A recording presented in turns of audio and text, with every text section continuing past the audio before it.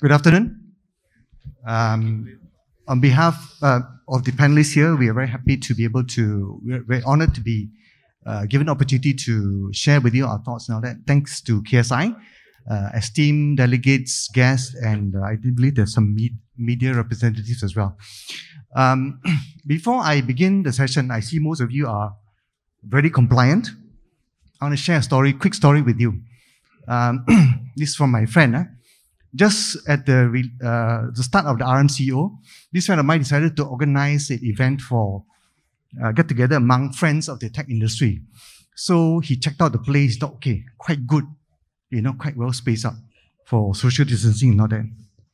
Manatau at 6 o'clock in the morning, 6 o'clock in the afternoon, he walked into the area. These are all the tech leaders. They were all hugging each other and all that. He was shocked. Anyway, so that friend of mine, I shall not reveal his name. Okay, so, okay.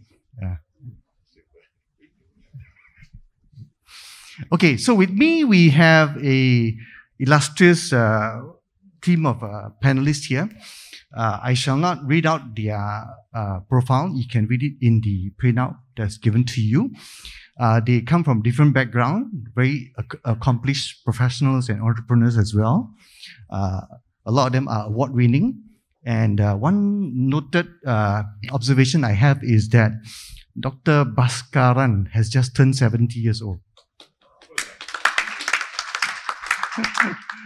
Okay, so without further ado, we want to look at the topic of how technology has impacted healthcare. We have to look at particularly 5G and AI. Notwithstanding, there are other enabling technologies as well. So the panelists are free to share their thoughts around other areas as well. And if possible, around areas of COVID-19 as well, if possible, yeah? So without further ado, let me start with Azran first to share his thoughts. Each of them would have 6 minutes. Thank you very much, Alan.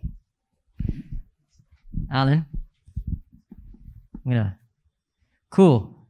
So allow me to share with you the biggest problems and opportunities that we see in healthcare. And I appreciate that there's a lot more, but what are the things that we're focusing on? What are the things that we're looking at this industry and saying, there's got to be a different way of tackling this? Number one, this is an industry that today, whether you are seeing a physician in person or you do it via a telemedicine model, it's a one-on-one model. It is reactive, meaning someone has to get sick and reach out for help. And it's transactional. I go on a per consultation basis. The reality is today, 70% of all conditions are chronic. It requires an ongoing and structured support. And this one-on-one model and transactional model is going to be obsolete because you can't get people healthier by just simply a one-off visit, a one-off prescription, a one-off treatment. The second problem that we see is that there's a big disconnect. Healthcare is very siloed. You see a cardiologist, she's going to talk to you only about your heart. You see a gastroenterologist, it's just about your gut. You see a psychologist, it's about your mind. You see a dietitian, it's about your food. But the reality is these conditions are deeply interrelated. There's a strong correlation between depression and diabetes. There's a strong correlation between anxiety and heart diseases. And we need to think of a solution where healthcare professionals are working in a team rather than in silos. And lastly, today healthcare is based on activities. I pay per consultation, I pay per treatment, but it's not based on outcomes. It's not based on results. It's not based on whether people genuinely get healthy or not. And that is a problem in an industry where healthcare costs are growing at double-digit rates, and we're not able to think of a way where payers can get results for performance. Because there's no point going to see medical treatment again and again if you're not going to get healthy. And so for us, we look at this problem and we say, look, we've got to start with an outcomes-based approach. We've got to quantify things. Take mental health, which we think is deeply interrelated with general healthcare.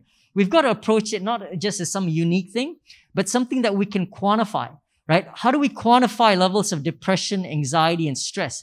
And how do we deliver outcomes in a quantitative manner? And what's interesting is the same people who are wrestling with depression, anxiety, and stress Turns out they're having the similar issues with diabetes and hypertension and high cholesterol and obesity, right? And so we've got to address these things in a manner that, can change the way actuarial models work and risks get priced, and people can actually pay for results rather than paying for activity with no guarantee that people are going to get healthy. So it's really time for the industry to change.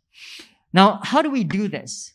So the great thing about technology, and I'm not going to get into what we do, right? But it's collecting micro digital signals, footprints over 3, 4, 6, 12 months that allow data to be processed and treatment to be done completely differently. We build a behavior change prediction model where we looked at all the digital footprints, the words that you say with your healthcare professionals, the answers that you give in modules, the journal entries that you put in, and we try to quantify your mental state. We quantify your mindsets, your resilience, your readiness to change, and use it to predict, are you likely to get healthy or not, right? And so therefore, for healthcare professionals, for the very first time, they can see the journey of readiness to change. Change is not linear. People go through ups and downs. And if we can display it quantitatively, a healthcare professional knows when someone is on a downtrend, I need to spend a lot of time to focus on turning them around. When they're self-motivated and they're going up, I can back off and come back. Even with mental health, because we have an ongoing relationship through text, we can apply natural language processing and identify points of distress. So if we can predict when someone's emotions crashes, this is an actual 32-year-old Malay woman, a professional who through a process of just talking about what she eats and what she exercises, subtle changes in words were picked up. And when we reached out, she expressed, thank you for reaching out to me. My husband's been traveling a lot. I'm stuck home with the kids. The kids are sick, pressure at work. It's performance appraisal season. I was thinking of ending my life. She did not reach out for help, but we reached out because we predicted that there was a state of emotional distress. And so if we go to a future where we can start to predict, we can start to proactively engage, we can make a difference rather than waiting for people to reach out for help, waiting for people to pick up the phone call, because that reactive model belongs in the 20th century. And so we can either choose to decide whether we're the taxi driver in the world of Grab, we're the BlackBerry in the world of iPhone, or we're the Blockbuster in the world of Netflix, or we can reimagine healthcare in a completely different manner. Thank you very much. Thank you, Azran, for giving the time and a very enlightening presentation on, I picked up the word micro-digital signals, footprint. Yeah, it's very interesting. Yeah, very interesting because I'm just going through an actual situation of a friend's daughter who is going through such a roller coaster ride. Yeah, so it's seems groundbreaking. Thanks. We move on to our next panelist, Dr. Ganabaskaran. He is the president of MMA. Doctor? Put some chairs like this.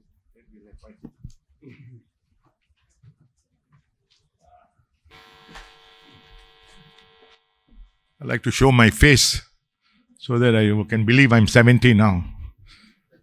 First of all, thank you very much, KSI and Tan Sri Michael, you and the team for inviting me. Such elite-looking members, so intelligent. I've been invited to talk on artificial intelligence. I don't know why they call me. If artificial insemination, I would be good at talking. They must have thought that because being doctors, having spent 5 years in medical college and having served the government, we must be very intelligent. Here's a fallacy because we have 14,000 members in MMA.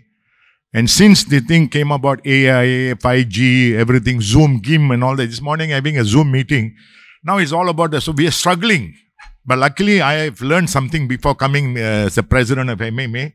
So I am actually, if you ask me what is artificial intelligence, I may not be able to speak very well. But unfortunately, I am not here to speak very much on artificial, but I'm going to tell you how difficult it is for people, senior members, to get into all this. But we can't run away from the fact we are teaching our members. And I think the basic thing is, I don't like to prepare something and come. I like to speak from my heart. I think that's more easier to talk to you, because then you will realize, the younger people will realize how difficult it is for us to. When I got my first smartphone and I was trying to do all the thing, I was asking my children to help me. You know what they said? You are technically zero in your head. So they said, you have to learn. So I had to press everything, break that, and all that. Finally, I learned something. Now I'm going into better things. Zoom is the method I love. Because I love to see Zoom, because I can see everybody. And for the first time in the history of 60 years of MMA, we're going to have an AGM attended by 10,000 members at one go. For those who are interested, contact me on the 25th and 26th of September. Always, we got a lot of doctors. Doctors are always busy in their life. They won't learn all this. We only want to learn how to take care of people. That's why I asked our DG just now, though we have a very good relationship, I asked him, what is the role of MMA? What's the role of GPs?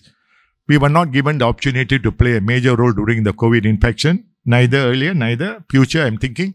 Or for all those who became doctors, I would suggest go and do other business. Get your degree and do other business. I like to learn technology from all the important people. Virumandi sitting next to me was laughing at me. I think he must have thought this fellow got nothing to do. I'm earning 10 times more than him. Sure. Okay, I need to speak some sense at least in the meeting, isn't it? Okay, AI and 5G. Honestly, I must credit with my staff who did the research for me. I'm actually picking up from what I learned, but I came talking to a few people, what is AI and ISG and all that. We have to learn something. I think future technology brought by 5G will make health communication more resilient and will open many new healthcare opportunities. Remote surgery, implantable devices, point-of-care testing, robotic surgery. All this you all know, I think. I don't think to elaborate on it. Not because I'm intelligent to elaborate. If you ask me a wrong question, I won't be able to answer. This will open a new era of advantage for all of us. Surely with this kind of COVID infection, which I think is not going to end in the next 2 years. Once this ends, another COVID-20 will come. And for your knowledge, I become the COVID-19 extended president in MMA. The last 60 years, MMA has never had an extended president. I've been extended till next month, 23rd, 26th. So I'm historically known as the COVID-19 president of MMA. Advances in big data, ubiquitous computing, semiconductors, and nanotechnology are creating profound opportunities for disaster recovery coordination, epidemic prediction, valuation, new medicine, and large-scale DNA sequencing to detect human genetic variation. Now, I don't know what you understood. I understood very little in this. I know you can, we all are young people. When you grow my age, you know. But definitely I understand what is it all about. The future is no more sitting down with doctors. I know you love to touch. I love to touch my patient. Nothing like the touch. In my practice of being a GP, I can make a lot of compassionate things while being with them and touching them, talking to them. Now I'm going to advise them over the media. I'm going to advise them over AI and all that. It is not the same, but we have to live with reality. I cannot run away. And I think this is going to be the norm for all Malaysians or all over the world soon. Now, AIA, artificial intelligence, healthcare system based on AI, machine learning and probabilistics models have potential to provide therapeutic recommendations, prognosis learning, personalized real-time scoring. I hope I'm not a AI robot-assisted therapy and surgery. Medical robots and computer-aided surgery have great potential to fundamentally change the nature of medicine and surgery. They work as a patient-specific, information-driven surgical tools that empower the surgeons to treat the patient with great safety, reduce morbidity, and improve efficiency. Benefit of 5G and AI, patient care will be improved with low physician workloads and reduced costs. The extended transmission of multi-sensorial data, including robotic touch, haptic feedback, will improve the overall experience of real-time remote interaction and consultation. Well, the following are some areas you have to consider as part of your main points. In your area of work or life, which 5G and AI application impress you most? Describe briefly. This is all going very long. Google search is enough for you to. Mr. Google answers all my questions. A lot of patients don't visit us. They go into Mr. Google, Dr. Google. They get all the answers. They come and sit in our clinic and ask for questions. They question me after my medical college studies. Doctor, I heard about you. Have you heard? So if I'm not open-minded, if I just restrict myself to allopathic medicine, I'm finished.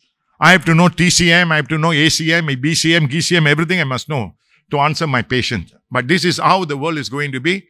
And no doctors can run away. GPs in this country are 7,000. We are 65,000 doctors.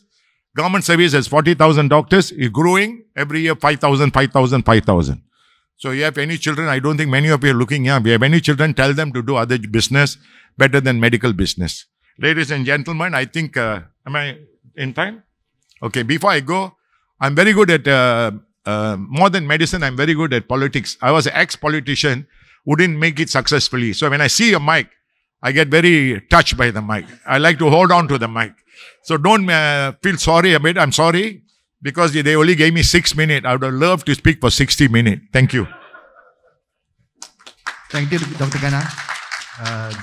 That was a very good, candid sharing and a very good attempt at giving a keynote. That was very good.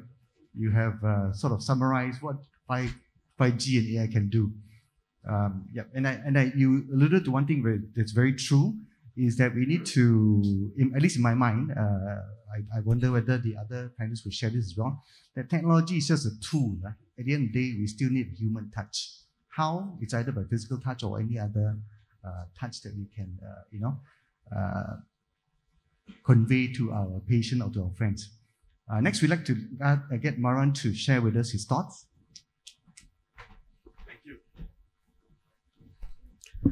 Hi, good afternoon. And thank you, Ellen, and as well to KSI for having me to represent DoctorOnCall at this forum. So, firstly, let me introduce to you DoctorOnCall. Our mission is to provide affordable, accessible, as well as high-quality healthcare by leveraging on the power of digital as well as business innovation. Our second mission is actually connect the payers, be it our 11 insurers, 4 TPAs, multiple state governments, to the providers who are providing the healthcare services themselves, right? And we have hundreds of doctors, specialists, and pharmacists, as well as allied medical professionals. And we do that by the provision of tools and technology to them.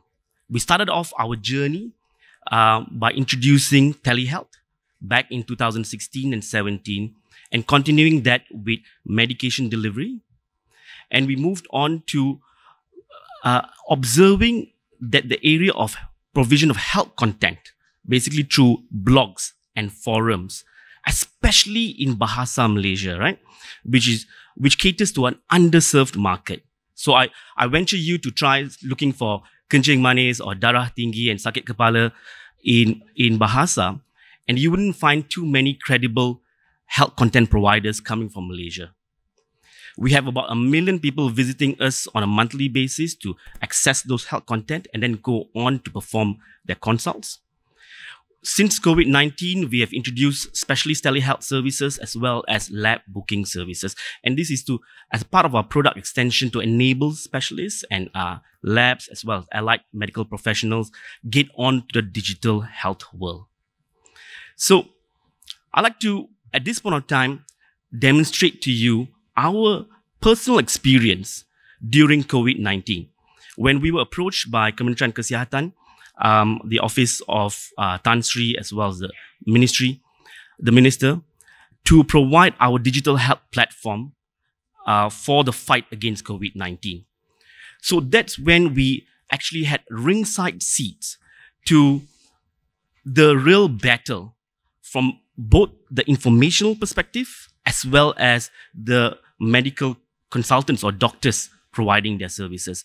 We had a traction of about 5 million Malaysians visiting us during that 2 months period, mostly to read content on COVID-19, right? There were a lot of misinformation at that point of time regarding symptoms and when do you get treatment.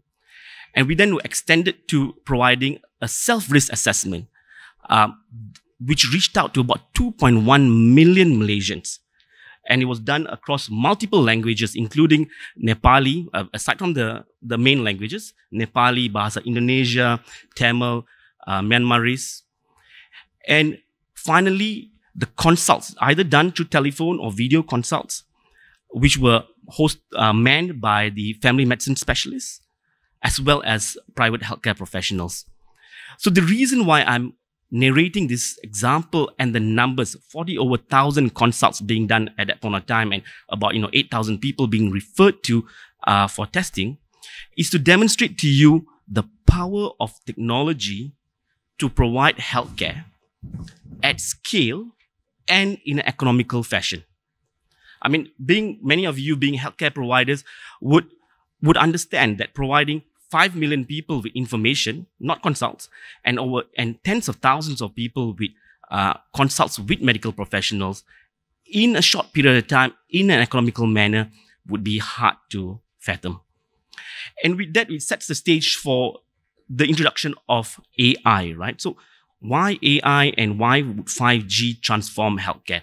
So I was also fortunate, along with my colleagues, to have interactions with Babylon, the AI pioneer back in the UK, as well as Ping An Good Doctor. So we visited them over in China prior to COVID, obviously. And we saw how they were doing 700,000, 1 million consults on a daily basis, right in front of us, on those big boards, right? The ticker boards that showed the number of consults, and them explaining to us how they perform the triaging, right? Asking those questions and then feeding those information to the doctors to ultimately offer their diagnosis or prescriptions. But to do 1 million consults a day, you might say it's China, so they got 1 billion people, but in a fast aging population and such a vast country, it's hard to imagine how to provide such services without the use of AI. I have a video, but I'll skip the video on the power of AI, but to go on to show you the PowerPoint slide. We were, back in November, involved with U-Mobile in a 5G prototype and demo to show how we could provide a mobile clinic that could be situated in the remote locations, and yet through that be able to provide accessible healthcare. So if you have the slides up there, you'll be able to see how on the first example, on the far right or your left, you'll be able to see how it's a mobile clinic, right? It's a portable clinic that could be positioned over in a rest stop or in a surau or masjid out there in an internet community center. But importantly, on the far left of mine or far right of yours, on the top, you'll be able to see how a patient can perform a consult. And through leveraging on devices which are connected and transmitting data through the 5G connection, it could then provide information in real time, be it blood pressure readings, the oximeter, the thermometer, as well as even the glucometer and various other devices to the doctors sitting out there, maybe in their respective clinics, and then offer credible advice. So we had conversations earlier about how can you provide an immersive experience to the patient, and you can do that step-by-step manner by introducing new tools, be it a video call, by marrying that along with with devices that can relay the information to them. And obviously, it was in the 5G Langkawi session, so we had Tun M and the likes of the ministers demonstrating that, and along in recent time, Datuk Saifuddin Abdullah. So these are just examples on leveraging on AI as well as 5G to extend healthcare to the patients out there. Thank you very much. Thank you, Maran, for sharing that experience about deploying AI and all that. Just to remind the panelists, according to SOP of this panel, every minute that you run over time, you need to contribute 1,000 ringgit to the National COVID Fund. I'm just joking. Okay. Every minute. Anyway, okay. Next, we'd like Dr. Azrin to share his insights. Alan came up with that rule just before he passed it to me, so thank you so much. Just before I start, I just want to tell you that two things I've learned sitting next to Alan. One is never say yes to a speaking engagement after lunch. Really tough crowd. Second, remind me not to say yes again when it's after Tan Sri, Dr. Noor Hisham. Really challenging. My name is Azrin. I'm the founder of a company called Sedania. We're publicly listed. We're an innovation house. What we do is we use technology to empower sustainability to humanity. So previously, we've done so many things in disrupting verticals like financial industry, telecommunication industry, power industry, media, and today we're talking about how to disrupt the health industry, which is quite interesting. Just so that everybody understands, while I was doing financial and telecommunications, as in using technology to disrupt, it was still high PE. Today, the financial services is doing 8 to 10 PEs and telecommunications at 20. Whereas the health industry, you're all professionals and you're probably going to make a lot more money after this, is that it's now averaging at about 150 to 250 PE. So I'm very happy to be here amongst doctors and health practitioners. I'm just going to talk to you about 3 things today. I'm going to talk to you about trends, technology, and consumers. First, trend. I strongly believe that while a lot of people in this room are probably venturing into collaborative fintech, meaning engaging with doctors and hospitals on how to provide a better service, I think there will be a birth of disruptive fintech exponentially very, very soon. And that's because learning from the other industries I've learned from, whenever you have a lot of pain points in a particular industry, it's just a matter of time that technology helps to really change the way things work. It will change the way the playing field is and where it is. At the moment right now, I can tell you, I think healthcare is super expensive. It's delayed. Error prone perhaps. And I say that with a lot of respect to all the doctors in this room. And I think it can be a lot more convenient and easy, very dissatisfying as a patient. Because of that, I think disruptive health tech will be very, very prevalent very, very soon. The other trend I think will happen is a lot of the industry players are doing a lot more reactive reactive health tech. That's trying to fix what's already broken. I think there'll be a lot more movement towards proactive health tech that ensures more sustainability. I think the consumers of the future wants a better guarantee that I have a more holistic and meaningful life. And I think what Azran is doing is testament to that direction. Second, technology. I just want to tell all the doctors in this room, please do not be wowed by the word technology. I think doctor was trying to Google what PDA and AI means and what 5G really means. Please don't be wowed.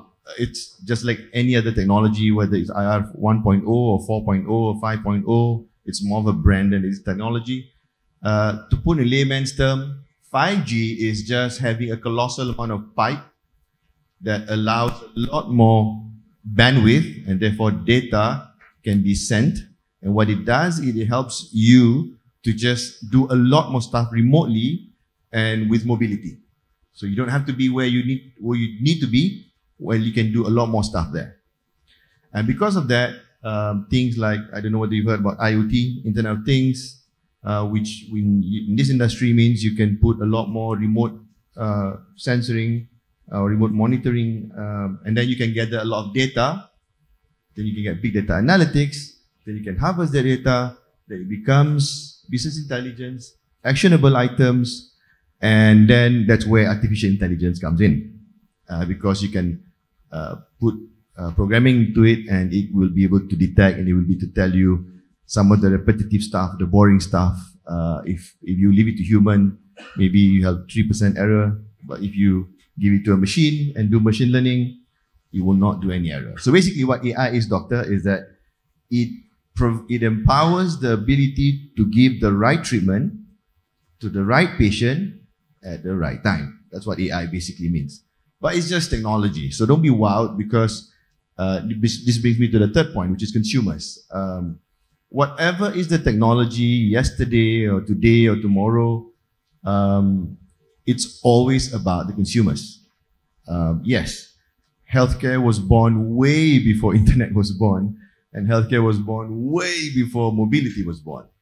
So the industry has huge legacies that needs to be looked at, either from a operational or administering of drugs or right up until regulatory, but that needs to be disrupted so that we can bring the rights of a consumer to its rightful place. So, and here's the third point. The third point is that a lot more focus shouldn't be on the technology, but should be a lot more on the consumer, and in this case, patients. I think the experiential and the journey of a patient is numero uno. The patients of before were not as fussy. They'd be willing to queue up for 5 hours to get to see a doctor. The patients of today, maybe an hour. The patients of tomorrow says, I want it now. The patients of before don't mind paying expensive.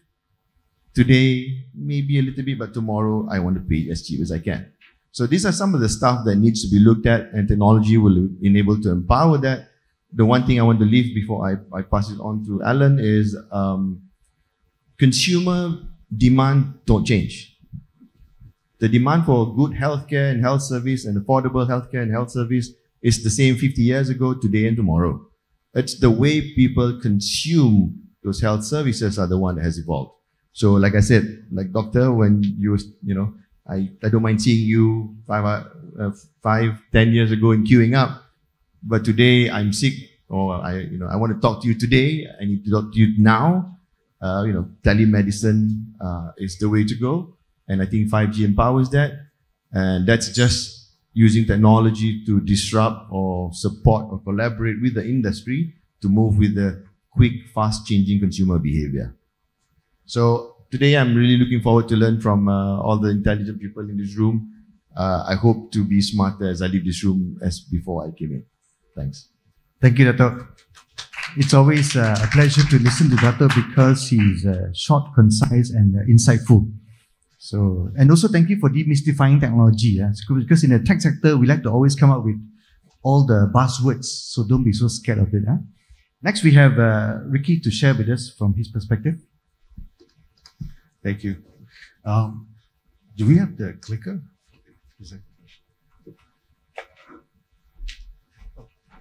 Thank you. Very good afternoon. Thank you for the insightful sharing this now, Datuk. Yeah, it's after lunch and I hope everyone is still awake. So I'm Ricky, I'm from Green Packet and KiplePay. I'm here to share with you guys a use case of how we adopted AI in helping the government to manage public healthcare on two areas. One is for contact tracing, and the other one is for temperature tracing, and how we apply AI technology into schools as well. I think my slide is not out. Right. Okay, so the whole COVID pandemic actually started during this whole Chinese New Year season, and that actually kick-started our first initiative. To actually help the government to deploy the first deployment of the AI thermal sensors at our airports, at KLIA and KLIA2. So when we deployed that in the first place, the public was pretty much concerned about what's going to happen, and MCO hasn't been announced yet during that time. So it was the first use case whereby we deployed, I think, about 2 cameras in KLIA, in KLIA2, and it was the first time the Malaysian travelers were experiencing the whole SOP process. Just to share with you guys, during the March 16, my family personally traveled back from Taiwan, and they experienced this whole MCO announcement for the first time, and it was quite worrying to see everyone panicking at the airport. So what we did later on was actually to came up with more products and services to actually share more in terms of the AR biometric technology and how we can deploy our facial recognition technology. So sorry. I'm a bit nervous. This is among very distinguished guests. So you allow me to catch my breath. Okay. All right. Chill, huh? Okay.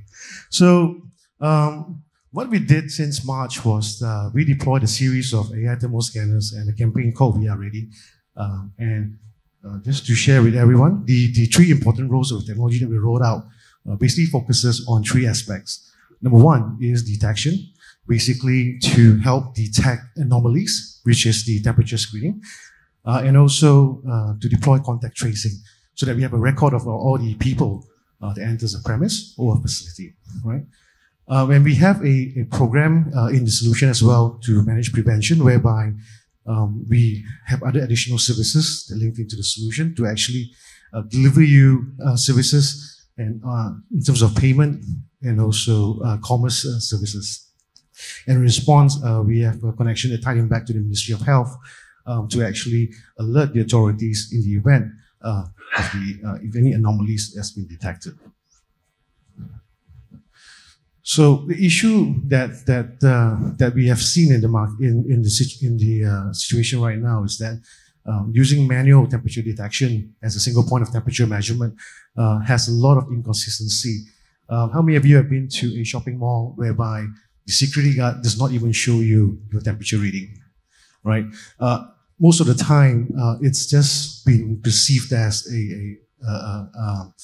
what do you call it, inconvenience to the public in terms of SOP is concerned. So what we want to do is to automate that to make sure all records have been captured properly, right? In different verticals, whereby we have different SOPs for shopping malls, clinics, hospitals, factories, and even construction sites.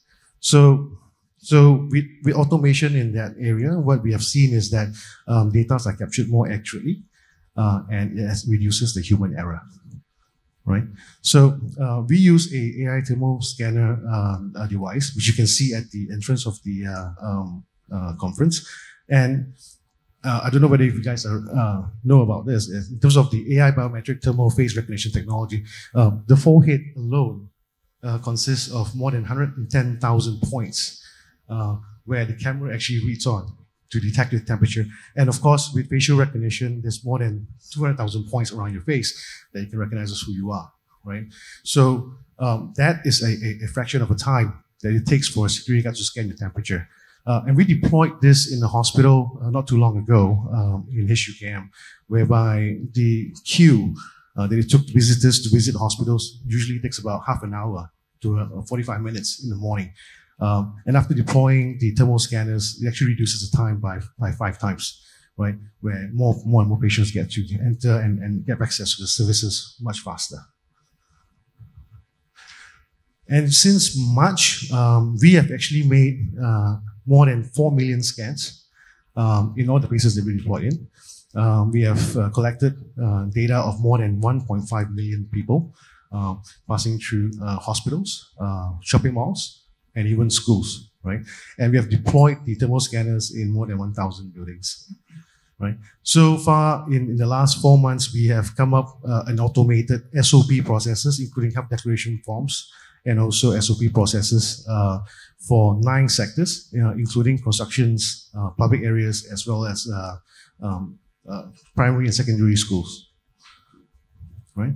So what we have learned in the last 4 months is that number one, control needs to be digitalized, and digitalization needs to happen from an administrative level. Where currently, right now, we are assisting a lot of hospitals and also public health providers to actually digitize their existing administrative process. Number two, there's a need for cashless communities because people do not want to handle cash. And number three, there need to be a centralized data analytics facility whereby all the public health data and information is being shared publicly among all segments. So this is the current solution rollout that we have rolled out for hospitals right now, and basically it's a simple cloud-based solution whereby it helps hospitals to actually run the operations remotely, whereby it improves the patient's experience, where they can actually pre-register, fill up their health declaration forms earlier, and even have access to their medication via an online e-commerce model. And with this solution itself, it also helps the hospitals and healthcare professionals to actually manage the administration of their internal staff as well with all the data. Right. So that's all I have to share today. Sorry for my anxiety. Okay. So basically right now, what we have for buildings management is also another simplified solution. We roll out free of charge to a lot of our properties clients right now, where they're using this platform to actually manage access and come up with controls for their gas registrations. Yeah. Right. Thank you. Thank you, Ricky. Quite impressive technology. I was just joking with Datuk Azrin. I submitted my photo, which was taken about a year ago.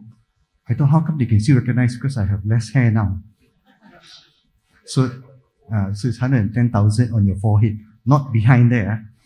So anyway, yeah, so without further ado, next panelist, we are quite okay on time. Dr. Sanjeev.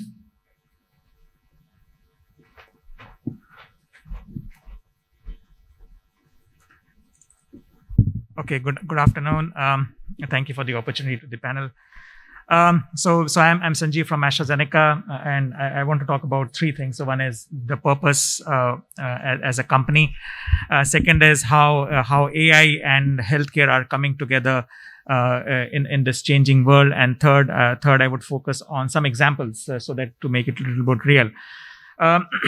So I would say, as an industry in this unprecedented time during COVID, our purpose has never been so relevant. And AstraZeneca has a purpose. We push the boundaries of science to deliver life-changing medicines. And during the day, we heard about the patient centricity, and whatever we do is to ensure we keep patient at the center of everything. And I think the way pharmaceutical industry or biopharmaceutical industry is seen, they think about us as a treatment, and not as looking at the whole journey. And for us, we are making that strategic shift from a traditional focus of being treatment focused and then just bringing the medicine. Our focus has been changing to make this the whole holistic, starting from prevention, diagnosis, and up to wellness. And that has been our real endeavor, to ensure that we focus on the holistic disease treatment rather than only focusing on the treatment part. And I think we really believe that this is not possible alone. It is important that we collaborate. And I think it's great to see so many different partners here, where we can come together for the patient, and we can come together to bring that science to the HCPs who can deliver that science to the patient. And that's where I believe today's platform is making that difference, to us. So to give you some example on, I'll not focus on 5G, but I'll focus on artificial intelligence, give you some examples there. And so just to tell you, in healthcare, AI is really changing, and many of my colleagues would know much more than from our perspective. But from an AI healthcare perspective, it's really changing, and we're making really scientific discoveries, new medicines, and really manufacturing them from an AI perspective. It allows us to improve the way disease is diagnosed and patients are being treated. And that's the core message I want to say, that our focus is to see the whole patient journey and not focus only on the treatment part. And the second piece is around collaborating and working together. That means we need to exchange information, and AI and big data is an important piece. But if we were to be successful in our efforts, we need to ensure the data is stored in the most secured way. Data privacy is important, right? It's an artificial intelligence, everybody's sharing data. But if you don't have a secured way, people will not share the data. And if data is not shared, we can't make a good sense of it. So artificial intelligence is so important from a data perspective. That means we need to ensure data are collected in hospitals, clinic, and even from personal devices, stored in a uniform format, because that will make a lot of sense. And only by ensuring that we can securely keep the data, we can use artificial intelligence in the best way possible. And I think the second piece, which was also discussed today, was about trusting the data. And we need to ensure that people need to trust the data will remain private and secure. If nobody feels it's not private and secure, nobody will use that. Nobody will give that data, and will not be used in the best possible way. So these are two important pieces, I would say, is from an overall overarching perspective for AI in healthcare. Just to give you some example, what we are doing as a company, we are industry leading in this and harnessing digital technology. Let me give you some examples, and you will see these examples are really across the patient journey rather than focusing only on the treatment part. So first is we are actually working with benevolent AI to accelerate the identification of potential new drugs for complex diseases. That means we are really talking about when the drug is being researched and using AI at that point of time, and treatment is coming later, but we are using technology at that place, and complex diseases like kidney diseases. So that's number one. And so we are combining AstraZeneca's expertise, which is about our science, and AI technology, which is somebody else's expert. So we're coming together to use two expertise to do the target identification. Then the second point is how are we using the efficacy of new drug candidates through clinical trials. We are now able to collect 70% of the data we need from home, from a wearable sensors, and which we were talking about. So that means how efficiency we are bringing through this data. Again, we're at an early part of patient journey, which means that for patient, it means fewer visits, staying at hospital for patient are lesser and less disruption in their life. So that's how we are already using this as an example. And thirdly, in manufacturing, digitization is reducing the use of natural resources, physical labor, and waste. So we're using AI to optimize the maintenance of our production lines so that we can prevent the breakdowns rather than fix them when they are happening.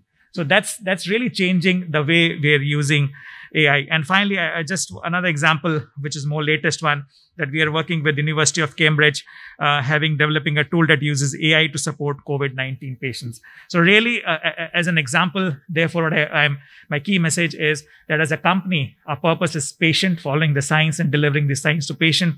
We believe we don't have to focus only on treatment part of the journey. We need to focus on whole part of the journey. AI can bring that difference to the patient, but it's not possible that we do it alone. We need to work with partners who share the same passion together as a company. Right. So thank you so much. Thank you, Dr. Sanjeev, for sharing with us your company's journey in widening your scope of services to your to the consumers and how technology is helping you to do that. I'd like to open the floor for questions now. Do come forward to the mic to ask questions. Introduce yourself first and quickly ask a question if you can. So we have an esteemed panel of speakers. Please do tap onto the knowledge and experience as well.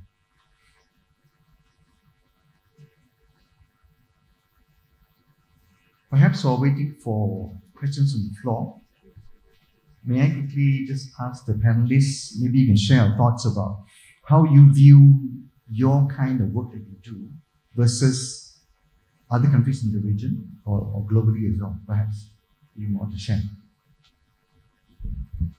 Sure, Alan. Of all the different parts of the healthcare flow or ecosystem, from those who are doing diagnostics and doctor booking and drug delivery and personalized prescription, where we focus on behavioral health, we think that's the one part where localization really matters, to understand not just language, but culture and lifestyle and the context of the providers and the payers in that particular market. And so it has to be really tuned to the personalization of delivery. For example, in Indonesia, we can't take our team here to serve Indonesian clients. It has to be done by an Indonesian team, likewise Thai, likewise Vietnam, etc. So the behavioral health quotient has to be the most localized in terms of health delivery. Thanks. Anybody else want to share? How do you compare Malaysia's adoption of technology in healthcare versus other countries? I think, obviously, I've learned something today coming here, and Datuk Azrin has made it very clear. I think technology-wise, I think Malaysia is also in the foremost field. I don't think we are lacking in any aspect.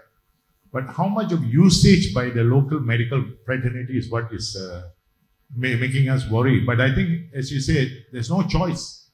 I want to touch my patient, but it's not going to happen soon.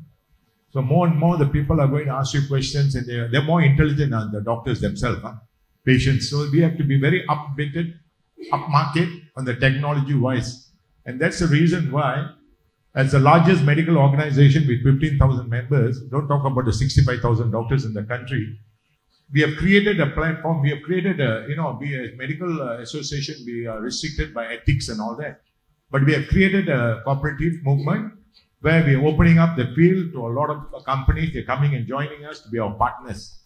And we just received a 2 million investor who just come into our company. So I think in the future, if this is going to be the way, then we have to move forward. And we have told all our members that you cannot run away from technology, AI or 5G and all that. And they have to learn something, whichever way possible for them to learn. Thank you. Just to add to that, I mean, I'm told that a lot of the participants in this room are doctors, right? Not many. No? Okay.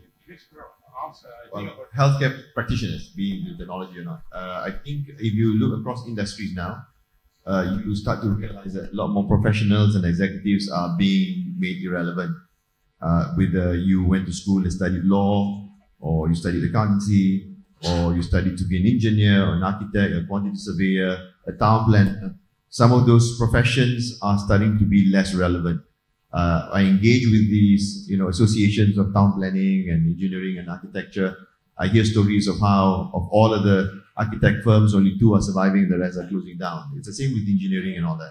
So this is a calling to all healthcare practitioners that if you think that, studying 5 years, doing housemanship for 2 years, and then posting for another 5 years and doing a specialization, and you come out, you're hoping to earn 30,000-40,000 a month.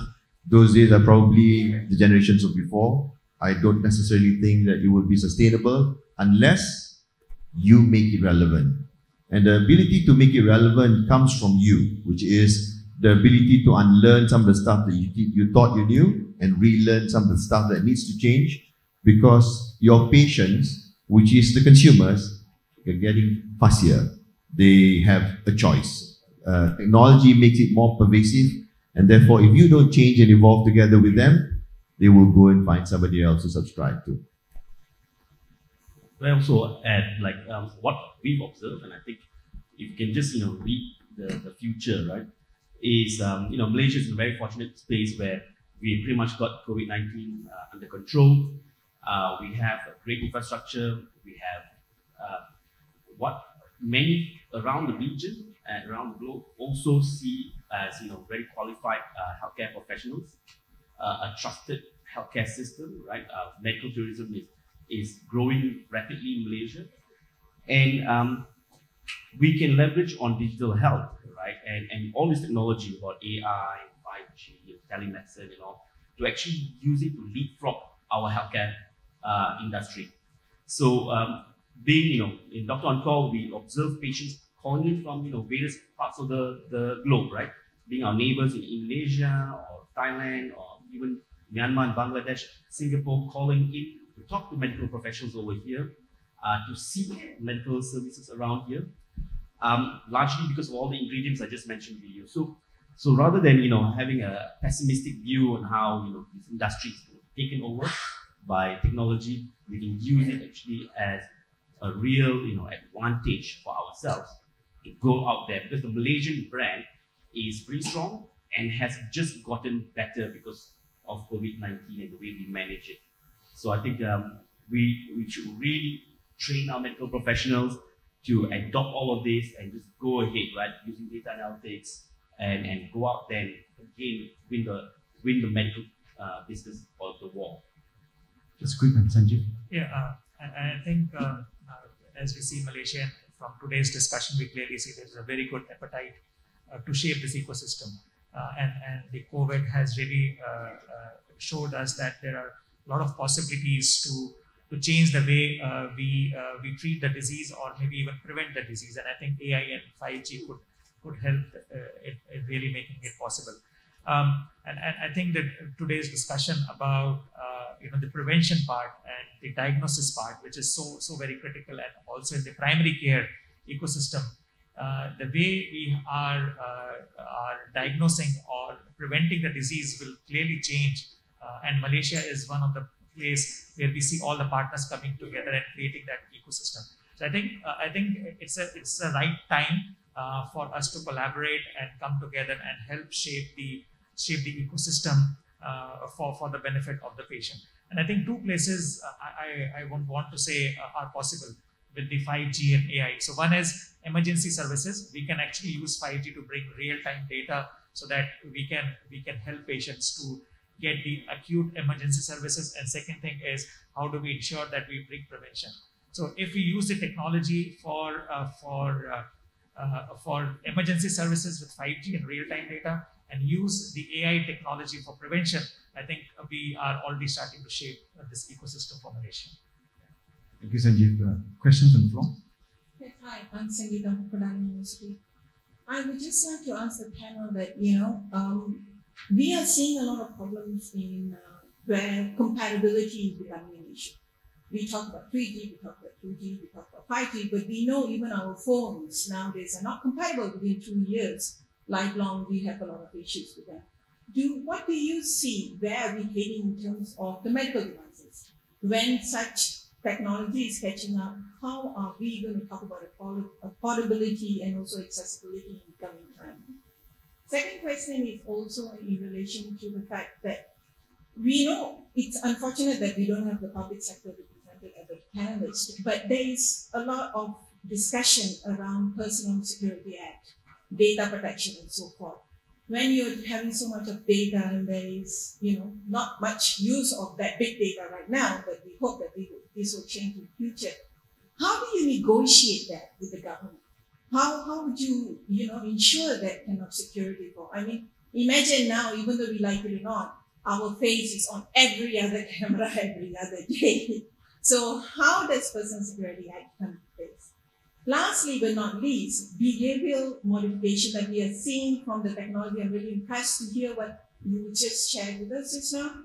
But are you also considering AI modeling to pick up this kind of profiling between countries where you can pick up this issue beforehand so that you don't have to do actual face-to-face when recognizing that kind of issues? Thank you. Thank you. Maybe Azran, you want to take the last question first? The other two questions. The answer to the last question is yes. We're even detecting differences between Singaporeans and Malaysians in terms of anxiety triggers and stress triggers, which is really fascinating. Yeah, Azrin. I'll try to do number one. Don't worry, telecommunication industry is very, very competitive. So either from the hardware perspective, the price will actually continue to go down as penetration goes up and maturity of the industry, as well as the bandwidth provision. It will go down. So when you talk about connectivity, it's not just 4G or 5G. There are various ways on how to connect. You have NB-IoT, you have WiMAX, you have all that stuff, right? So don't worry about that. On data protection, that's a tough one actually, because governments may try and say that the data protection, non-intrusion of your privacy and all of that stuff. But at the end of it, it's still in law, it still needs to be navigated together with the law of public interest, for example, or security of a nation or sovereignty of a nation, for example. So when that clashes, the latter prevails. So in short, if you watch the movie Matrix, if you're plugged on, data protection app will help you to a certain way, but beyond that, public interest and government's interest will have to outweigh that personal interest. Yeah. I suppose this is the right time to have conversations with the regulators around regulations, because regarding your question number 2, right, about data, being on the early leads in this space and amassing data, what we observe is the fact that the right conversations, the right questions are not being asked all this while, right?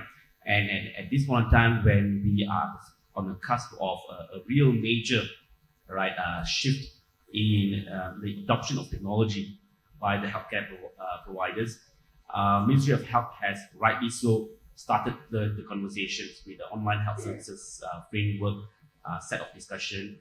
They have some really great people who are running it, and I think it's really good for all the professionals out there to start getting engaged as well, big public or professionals get engaged with Ministry of Health, specify what you want to have, because we have a lot of people who are storing data on WhatsApp. Doctors have been conducting WhatsApp consults for years, right? And having pictures, sensitive information on that.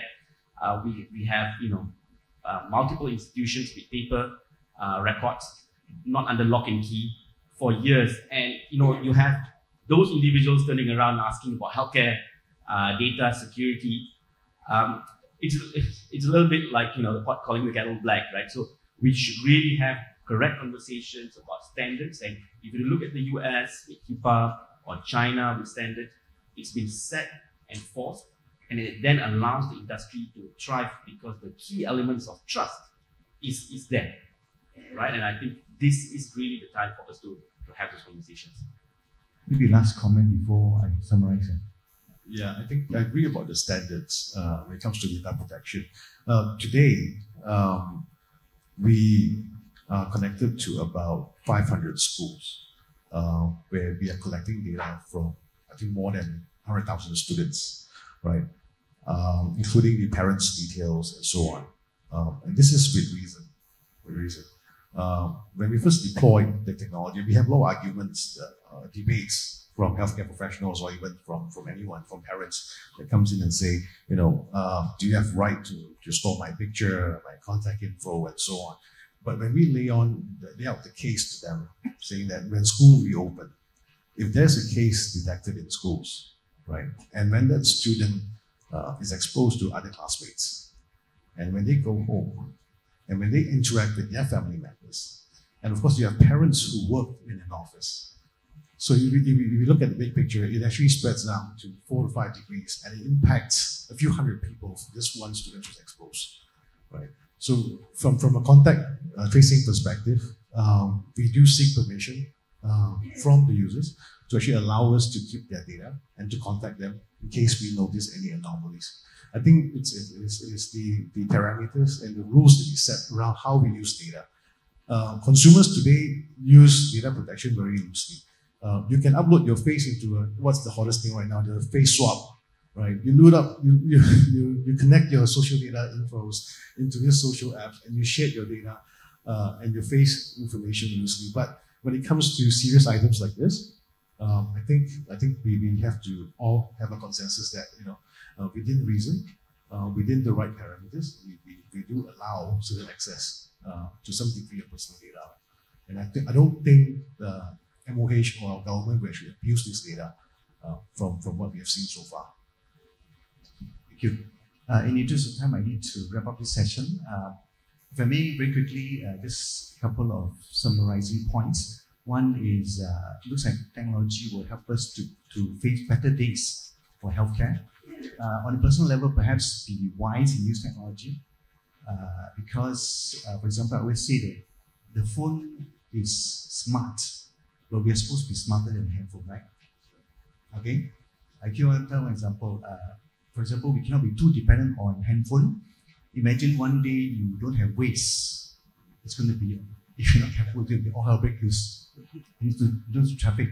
So as you use Waze, watch the signs and all that, and you don't completely rely on Waze, for example. So be wise in using technology. Corporate-wide and so national and community-wide, I think there's call for collaboration. Yeah.